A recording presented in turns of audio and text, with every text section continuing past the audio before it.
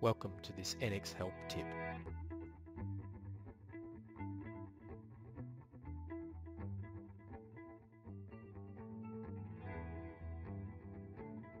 In part 4 we're going to look at title blocks.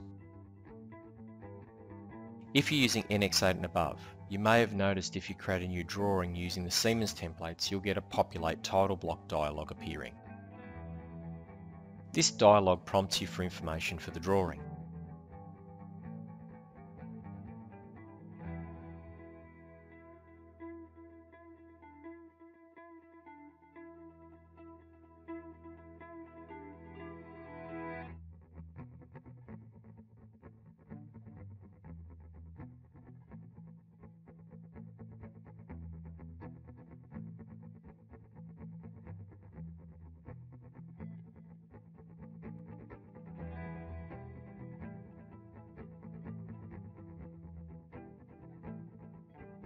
You can see in this example that the first issue, drawn by and checked by fields have been filled from the dialog entries. With the SIEMENS templates, you'll find the title block can't be selected. This is because it has been placed on layer 256 and the layer has been made visible only. Change the layer to selectable and we can start editing the title block. By right-clicking and selecting Edit Definition, we can see how the block has been created. We can see each cell corresponds to an entry in the list. You can lock the cells and also change their labels.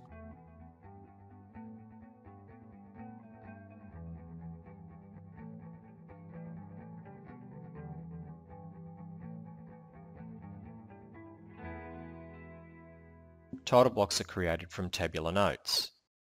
By removing the table from the title block through deselection, I can edit the contents. Here I am changing the default text.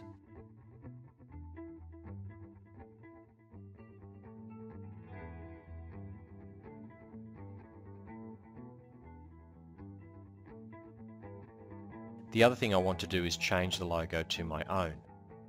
By swapping the tables around, I can access the cell with the image.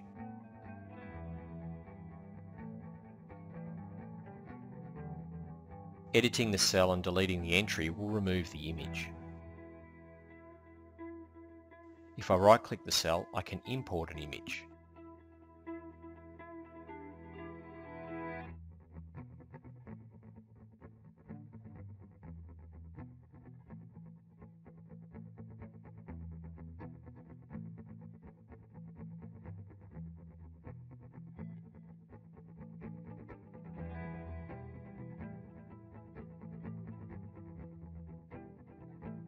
For the image to display correctly, it's important it's the right size for the cell.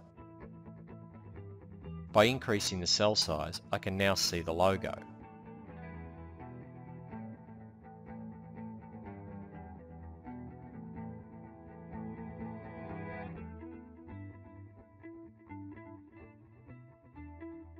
If I reduce the cell back to the size to suit the title block, the image disappears.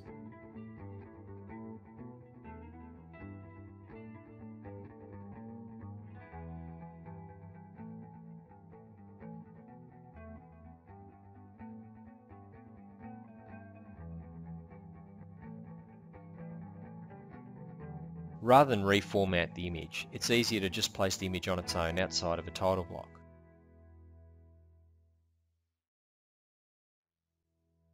It's easy to place and scale the image to suit this way.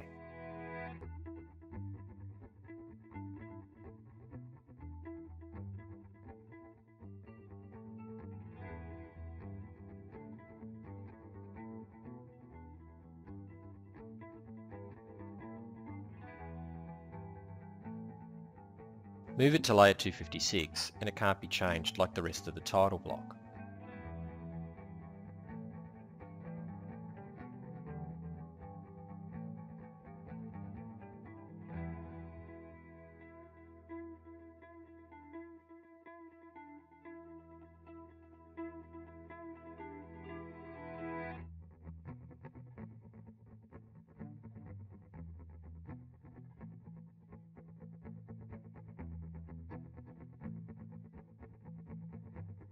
Here's a title block that I've started to build.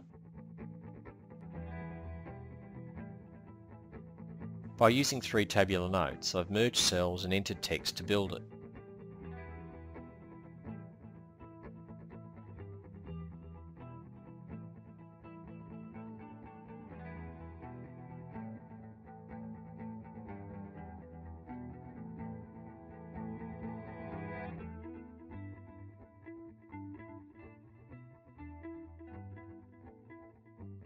I've also created links to the part material and mass as described in the earlier video.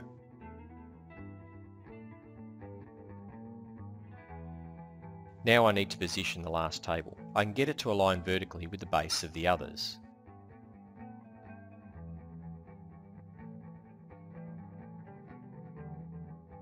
By using the Annotation Origin tool, I can then get the horizontal alignment.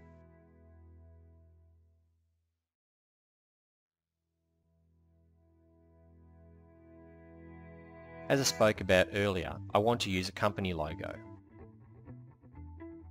So I can use Insert Image to insert, scale and position a logo.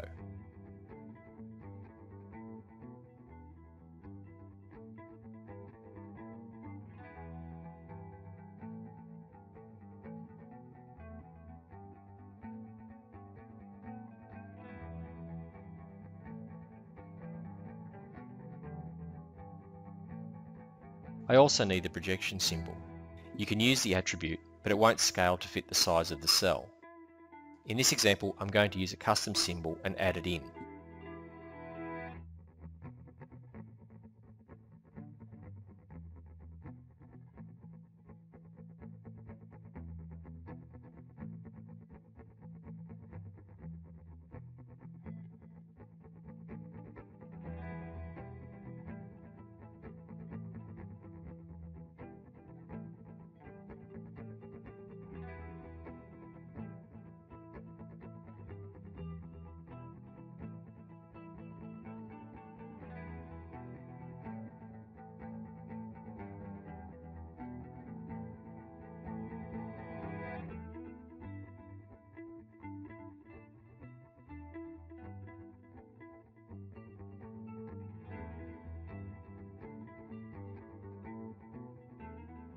I can now move all the objects to layer 256, so I can then mark the layer as visible only.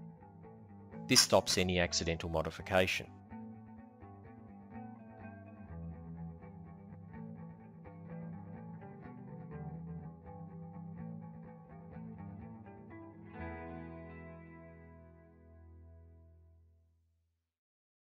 You can see the image I used as the basis for my new title block, which I can now delete.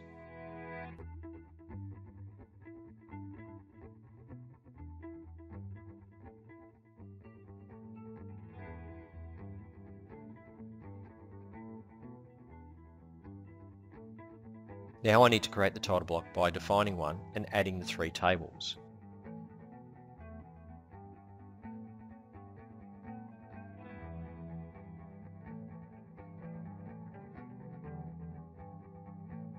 I can now work my way through each cell and modify them.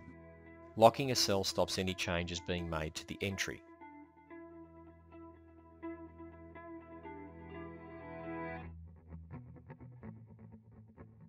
The cell label is the name that will appear when prompted to enter a value for an unlocked cell.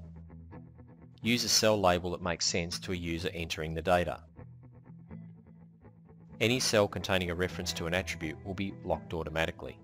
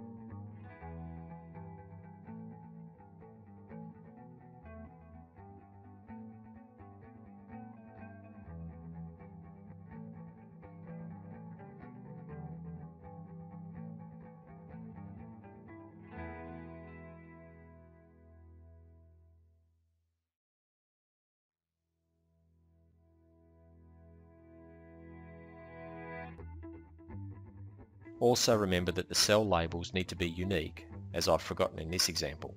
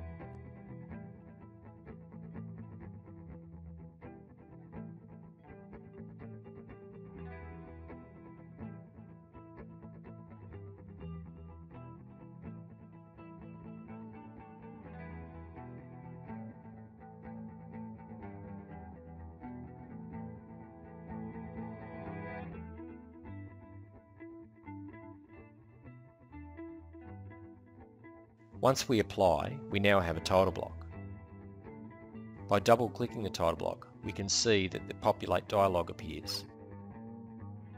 You can see that only the unlocked cells are listed, along with the labels that I specified.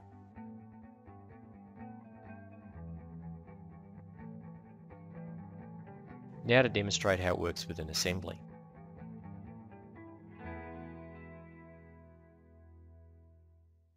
The warning I'm getting is because I have a material reference in the title block, but the assembly has no material specified. I can now enter values on the dialog for the title block.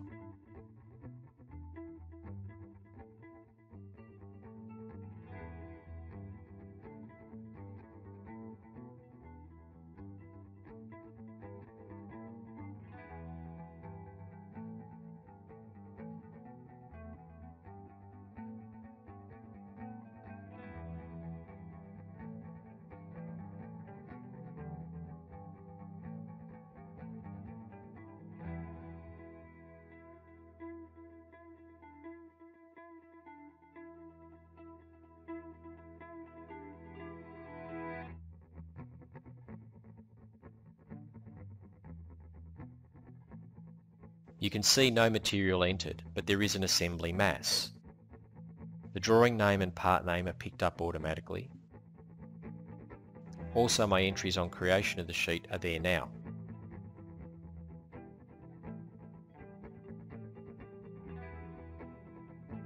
If I do the same for a model, you can see I didn't get the warning this time.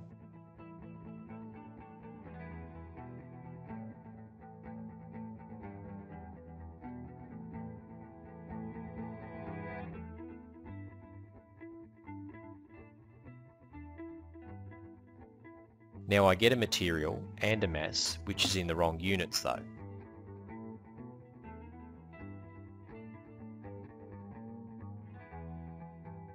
You can see the part attribute has the correct value, just the kilos designation is wrong.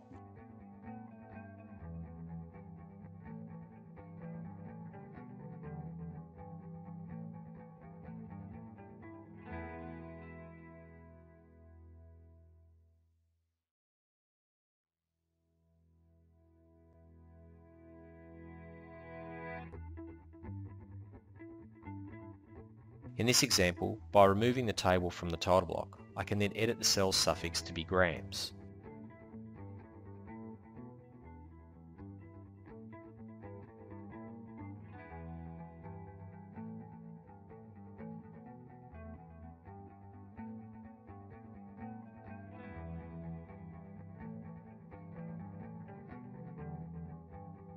Then I edit the title block and add the table back.